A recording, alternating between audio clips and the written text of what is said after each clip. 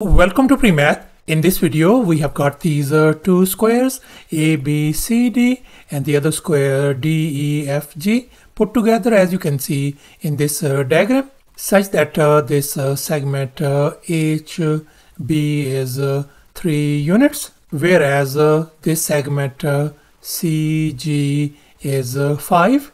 And now our task is to calculate the area of this green shaded region. Please don't forget to give a thumbs up and subscribe. Please keep in mind that this figure may not be 100% true to the scale. Let's go ahead and get started. And here's our action plan.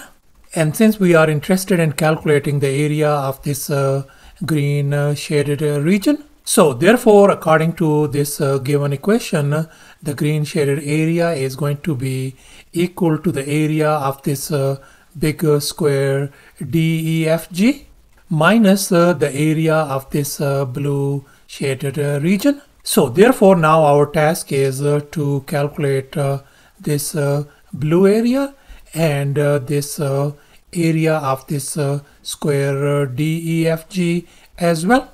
And here's our next step. Let's assume that alpha and beta are our two complementary angles. In other words, sum of these two angles are going to be equal to 90 degrees.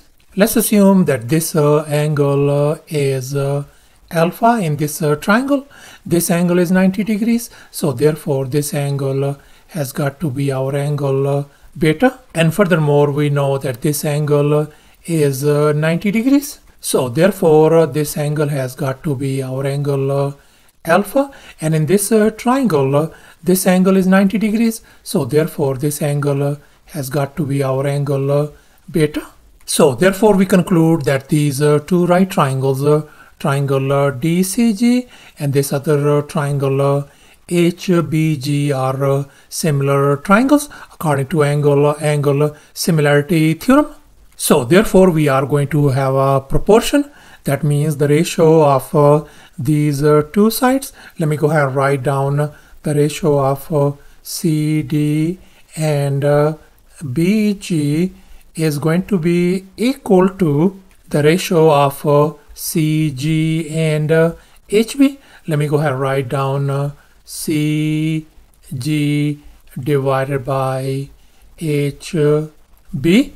And now we know our CG length is 5 and HB length is 3, as you can see in this next step. And since we have these ratios equal, so therefore I can write this one as I can say CD equals to 5 times some constant k, and BG is going to be 3 times some constant k as well. And now we are going to solve for k value. So therefore our this side CD turns out to be 5 times k, and this segment BG is 3 times k. And now let's make an observation. We can see that this square ABCD has all equal sides. If this side length CD is 5k, then this BC length is going to be 5 times k as well. And we also know that this whole length BC is going to be 3k plus 5. So therefore we can write 3k plus 5 equal to 5k. Let's subtract 3k from both sides. This is gone. So therefore 2k turns out to be 5. Let's divide by 2. So therefore our k value turns out to be 5 divided by 2. So therefore this side length BC is going to be 5 times k, means 5 times 5 divided by 2. That is going to give us 25 divided by 2. And likewise this segment BG is a 3k. So this is going to become 3 times k value is 5 divided by 2. So that's going to give us 15 divided by 2. So thus the side length of this square ABCD turns out to be 25 divided by 2. So therefore let's go ahead and calculate the area of this square ABCD. Now let's recall the area of a square formula, area equal to S square, where S is the side length 25 divided by 2. So therefore the area of this square ABCD turns out to be 25 divided by 2 whole square. That is going to give us 625 divided by 4. So thus the area of this square ABCD turns out to be 625 divided by 4. And here's our next step. Let's focus on this right triangle DCG, whose side lengths are 25 divided by 2 and 5. And we are going to calculate this side length DG. So therefore we are going to use the Pythagorean theorem. And here's our Pythagorean theorem: a square plus b square equal to c square. Let me call this longest leg as our side c. I'm going to call this side lowercase a and this lowercase b. So let's go ahead and fill in the blanks in this Pythagorean formula. A in our case is 25 divided by 2 whole square plus b is 5 square equal to c square.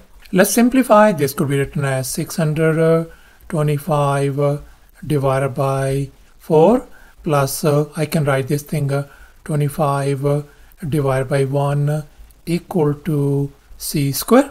And if we simplify each and every step, our c square value turns out to be 725 divided by 4, where we can see that this c is the side length of this big square DEFG. So therefore the area of this square DEFG turns out to be 725 divided by 4, since the area of a square formula is S square. So therefore the area of this another square DEFG turns out to be 725 divided by 4. And now let's make an observation. We can see that this blue shaded area is equal to this square ABCD area minus the area of this triangle DCG, and then minus this another triangle HBG. And we can see that the area of this square ABCD is already known to us. So therefore we are going to calculate the triangle area for this one and this another triangle area. And now let's go ahead and calculate the area of this triangle DCG. And now let's recall the area of a triangle formula. Area equals to half times base times height. And in our case for this triangle, our base is 25 divided by 2 and our height is 5. So therefore the area is going to be a half times 25 divided by 2 times 5. So therefore if we simplify, that turns out to be 125 divided by 4. And likewise the area for this other right triangle HBG is going to be a half times our base is 3 and our height is 15 divided by 2. Let's go ahead and simplify. That is going to give us 45 divided by 4. And here's our next step. Let's go ahead and calculate now the area of this blue region. We know that this is equal to the area of the square ABCD, which is 625 divided by 4. The area of this triangle DCG, which is 125 divided by 4, and minus the area of the triangle HBG is 45 divided by 4. So let's go ahead and fill in the blanks. So we got 625 divided by 4 minus 125 divided by 4 minus 45 divided by 4. So therefore if we simplify everything, area of this blue region turns out to be 450 455 divided by 4 square units.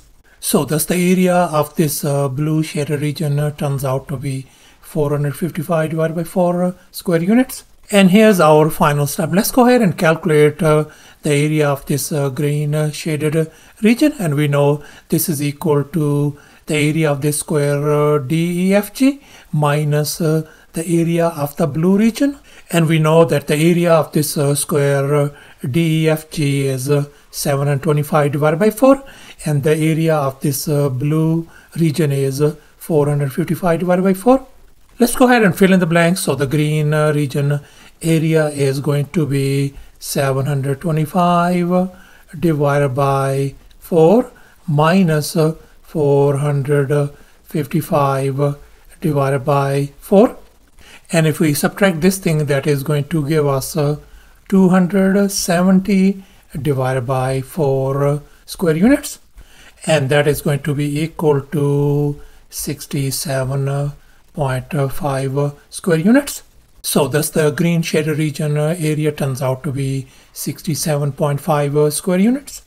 Thanks for watching, and please don't forget to subscribe to my channel for more exciting videos. Bye.